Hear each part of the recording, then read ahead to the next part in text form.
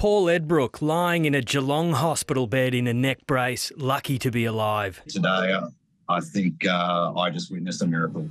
The Frankston MP and 16 others all surviving the crash landing of a skydiving flight gone wrong.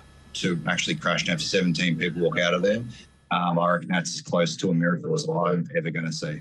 Mr Edbrooke says the Cessna Caravan carrying a pilot and 16 skydivers lost power shortly after takeoff at 8 a.m. from Barwon Heads Airport over Lake Conowari. Within 25 seconds, the light aircraft was on the ground on the opposite shore. This pilot just showed, I think, amazing skill, being able to, I think we skipped over the water or crashed onto the water and then onto land and left the landing gear there.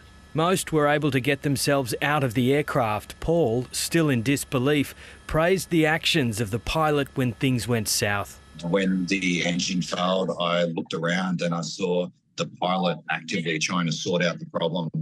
There was no panic there. The 44-year-old, an avid skydiver and a former firefighter, is bruised and scratched.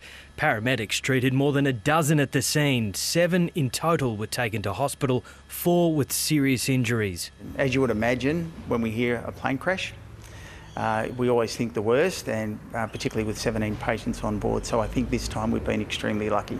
Police and the Australian Transport Safety Bureau are now both investigating. In the meantime, with family at his bedside, Paul is already plotting his return to Parliament and to the skies. In my mind, yeah, I'll be skydiving and it could even be next weekend. This wasn't a skydiving issue. This was a light aircraft issue. Mike Lorigan, ABC News, Melbourne.